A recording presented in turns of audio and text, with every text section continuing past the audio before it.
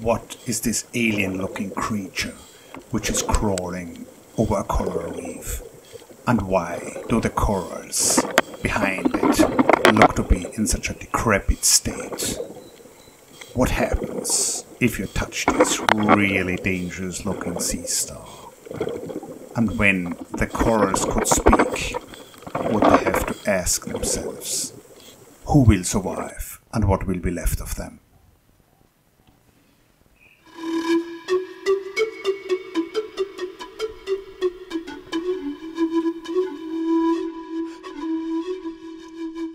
How's it going, everybody? We are on our way to a reef in a otherwise lovely part of the Philippines, but this reef has been devastated.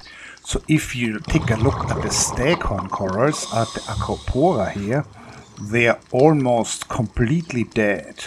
They are overgrown by algae, meaning they died quite a short while ago, not just in the last couple of days. And what is the cause of this massive coral death? Well, it is the infamous crown of Thorns Seastar.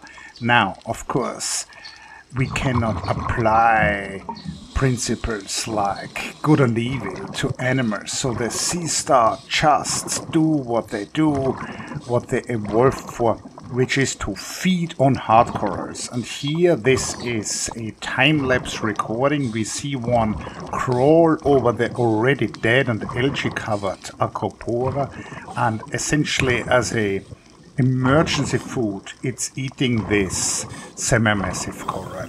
So this is a close-up of the sea star. They are fast growing. They can grow to the size of a family pizza. And what makes them so extremely dangerous for coral reefs? What causes them to have these outbreaks? Now, there is a cover here of the sea star with these very dangerous spines. We'll get to them in more detail a little bit later. And you see the tube feet, which is an anatomical feature of all echinoderms, including sea urchins. Crinoids don't have this, but all other echinoderms have these tube feet. So this is the way of how they move about over the reef. You also see some of these pedicelaria, which are like tiny claspers on these sea stars. Now, here we have the equation for population growth, and to simplify things, a change in population is a growth rate versus multiplied by difference to the carrying capacity. So some animals like humans live by having few offspring and by maximizing the input we give to this few offspring, the investment. Other animals like this crown of thorns starfish, they have the maximum number of eggs, and actually a single large female crown of thorns can produce 50 million eggs, which is equivalent to the human population of Spain. Crazy. Imagine like one woman giving birth to all of Spain in a single generation. So this is how crazy fast these animals are reproducing. And there are other tricks which they're using to essentially flood the reefs with great masses of larvae. So this is from a paper by Dicker and Prine. The larvae of the crown of thorns starfish can clone. So while they're in the water column, away from the reef, in mid-water, they can split and duplicate. Hence, when the larval survival, most likely because of runoff, increased nutrients in the water column, is increased, then what happens is that these reefs get flooded with small crowns of thorns. Now, there are, of course, predators. This is a Cassis helmet snail.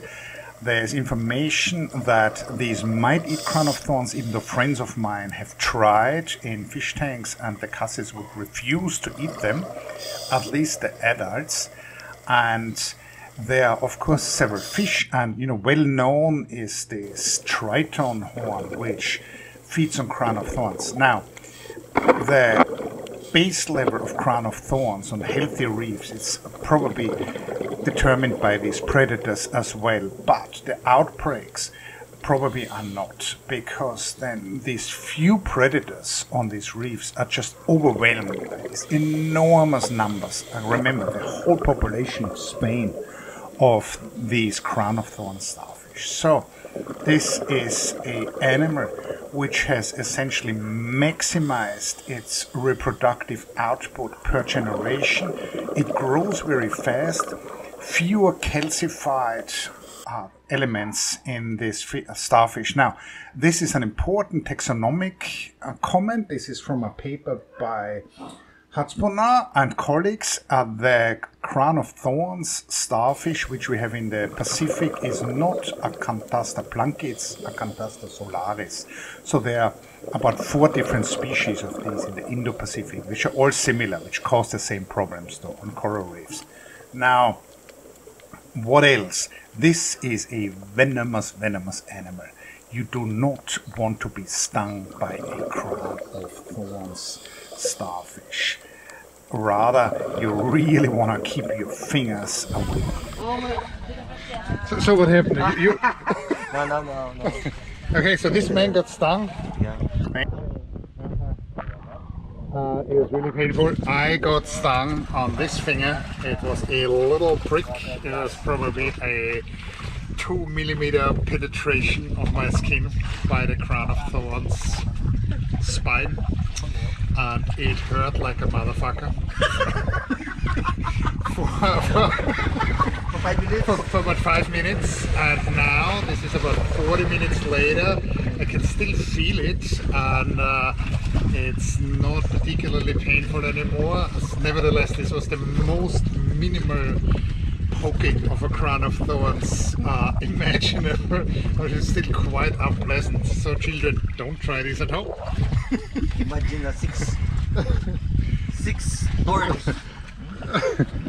So what happened to you?